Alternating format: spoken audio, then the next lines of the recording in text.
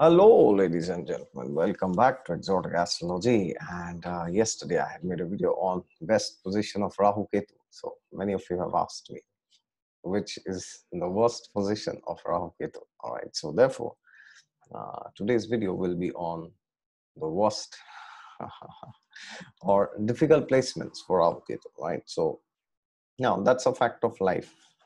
Everybody has difficult planets in the horoscope. I know you have them. That is why you're watching this video, maybe because you have the fear that maybe my Rahu Ketu is having challenges. I have them, I know. Everybody has. You may know your friends, family members. Oh, look at his Rahu, look at her Rahu. It's so bad, right? It's so difficult. So therefore, let's not shy away from admitting the fact that we have weaknesses, we have difficulties, we have challenges, we have struggles. Okay. So therefore, uh, what I want you to understand is that we should learn the difficulties which come with every placement and with every planet so that we can master them. This modern YouTube idea of that you should not say negative things, when you're with a client and all this. This works to some extent, but beyond a certain extent, if you really want to help somebody, you have to point out their weaknesses, okay, and then you have to help them accordingly. Of course, you must be able to help them with solutions and um, solutions to the challenges. So just telling the weaknesses is not enough, okay. So therefore, every house and every planet has some challenges. For example, let's talk of the 10th house. Many people, yesterday I told in my video that Rahu Ketu, if they're conjunct the 10th lord, then it can be a very big Rajyoga for career progress. Now, because Rahu gives results of the planets, which is conjunct, that's perfectly fine. But this same 10th house can ruin your marriage, okay? So therefore, similarly, the 4th house can give you things related to property. So, but if you are planning to conceive, either you are a man or a woman, or you are in that process of having children, it's difficult to conceive the 4th house because it's the denial, the 12th from the 5th. Always I have seen that box right, left.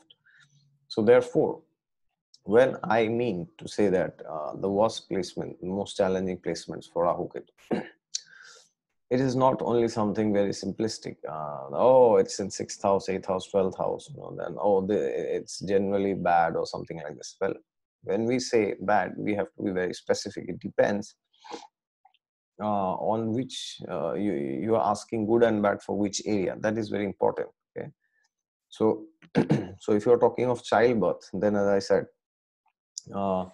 these three houses are not very good for childbirth. The Lagna, the 4th, and the 10th. Why? Because the 2nd house, the 5th house, and the 11th house, these are the houses of family and children and lineage, expansion of the family. And these three houses, 1st, 4th, and 10th, are the 12th houses from the 2nd, 5th, and 11th. So therefore, if you talk from a perspective of childbirth, if you're a man, and then if your Rahu Ketu Dasha is going on, Antara Dasha or Mahadasha, and your Rahu Ketu is sitting in these houses, or their dispositors are sitting in these houses, or the dispositors are also ruling these houses, or they themselves are conjunct the lords of these houses, then they could be a bit challenging for childbirth. So you may not be able to conceive. If you're a lady, and if you're a man, you may have low sperm count. That could happen. So that's from the perspective of childbirth. Okay. And then if you're talking of career, for career, it's universal that the 8th house and the 12th house, they're the most challenging when it comes to career. So if your Rahu Ketu, they are linked to the 8th or the 12th. Now, how they are linked, that I've explained yesterday. So I won't go over all the rules again and again and again. It makes things very confusing and redundant. So if they are linked, so if you want to know, then please watch yesterday's video. What do I mean when I say Rahu Ketu is linked? Okay, there are different rules to study Rahu Ketu. So if you have not watched, then please watch yesterday's video. Okay, so So if they are linked with these three houses, 6th, 8th, and 12th, 6th house is an exception sometimes, but 8th and the 12th, they are universally challenging for finances. Okay.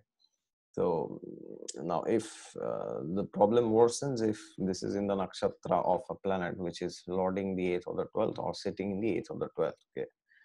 So I give the example of a Cancer ascendant or Cancer. Let's take some different examples this time. Aries Lagna. Okay. So Aries Lagna, we have Mangal, Mars as the Lagnesh and the 8th Lord. So suppose you have Rahu in the 12th house in Pisces, and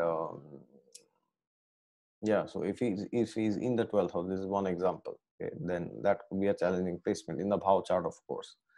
But suppose he's in the nakshatra of Jupiter or Mars. Okay, so where are nakshatras of Jupiter and Mars for Aries Lagna? Jupiter rules Vishaka nakshatra, for example. So if Rahu now, and where is Vishaka for Aries ascendant? It is in the junction of the 7th and the 8th. Okay, so therefore, if a person has Rahu Ketu in Vishaka nakshatra, then this could be a bit challenging. Okay, even if it's in Revati, it could be a bit challenging. Why? Because Mercury is the 6th lord. Okay. And even if it is in Punarvasu, it could be a bit challenging. Why? Because Punarvasu is ruled by Jupiter, who is also the 12th lord. So for finances, you could take them, the 6th, 8th, and the 12th. And for marriage, these are the houses primarily. So if Rahu Ketu is linked with the 6th and the 10th, then that's really very bad for marriage. Okay. Why? Because these houses are the 12th from the 7th and the 11th. Okay. Now, this could be good for career progress, and name, fame, power, position, authority. But if you're somebody looking to get married, you will not be able to finalize your marriage. Either of these problems will happen.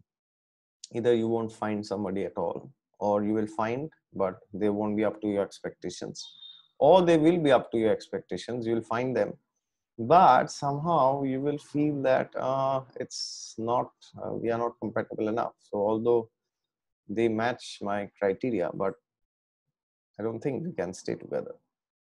Or you find you meet each other's expectations, you are compatible, you can stay together, or you can't get married because of some reason. All right, so that is something which happens when the 6th and the 10th, they are linked. Yeah.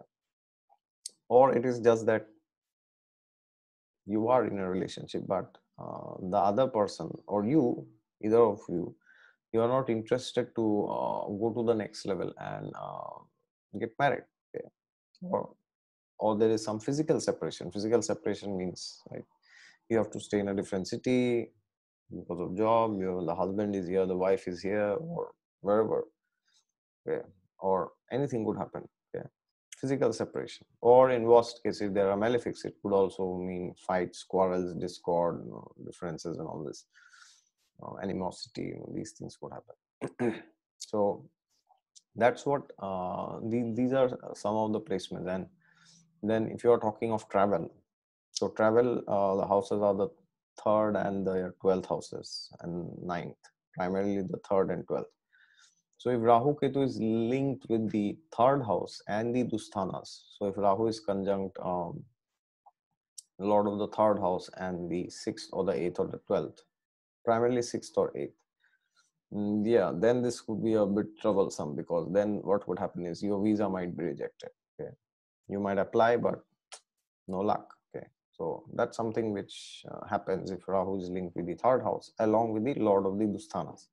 Again, disclaimer, when I say related, please go and watch yesterday's video. They will know when I say related, what do I mean by that. And apart from that, what else is remaining? Childbirth gone, career gone, marriage gone, everything's gone. And yes, for health, of course, if Rahu Ketu is linked to the ascendant and the Lord of the Dusthana, then it's very bad for health. But suppose Rahu is also linked with the, so suppose Rahu is sitting in the ascendant and he's conjunct the Lord of the 5th and the 12th, then what would happen is The 5th house shows cure, and the 12th house and the Lagna can show diseases, expenses, hospital, jail, all these things. Hospital is also like a jail sometimes. So in that case, you will have some problem, health problem. And then because the 5th house is linked, you will recover from it. Okay. But they won't cancel out each other. They won't nullify each other. They will give their results individually. So one will give you the negative effects, one will give you the positive effects. Okay. So it's the same with Dusthanas, and in the 10th lord and 11th lord are also linked along with the lords of the Dusthanas with Rahu Ketu. Then you will have losses, but then you will regain them. Or if you get good things, you will also lose a lot of money. So it's either way around, right? So this is how you know what is the worst placement for Rahu Ketu. So don't just say Rahu is bad in the 6th. Don't just say Rahu is bad in the 5th. Don't just say Ketu is bad in the 9th. Okay. So be specific rather than making such useless, idiotic statements. Oh, Rahu is bad in the 7th. And Rahu is good there. What? Rahu is bad there. Rahu may be in the 7th, but what if it is in the nakshatra of the 11th lord? Superb, fantastic. It's millions of times better to have Rahu in the 7th than to have the dasha of a benefic who is in the 6th. Okay. So for example, if you have Venus in 6th and Rahu in 7th, so which dasha is better for marriage? 1000% Rahu dasha. Okay. Venus can ruin your marriage if Venus dasha runs. So don't think that benefics are always going to give you good things. All right. They will give you, provided they are well placed. But if they are not, then we should not denigrate the malefics unnecessarily. Okay, because ultimately the predictions are given from the houses and not from the nature of the planets. Okay, so for example, if marriage happens in Rahu Dasha, if Rahu is in 7th, it could happen with a foreigner. Okay, that could happen, different caste, creed, community, religion. But if Venus is in the 7th, the person may be from your same community, same religion, something like this. Okay, the person could be into arts, creativity, and all.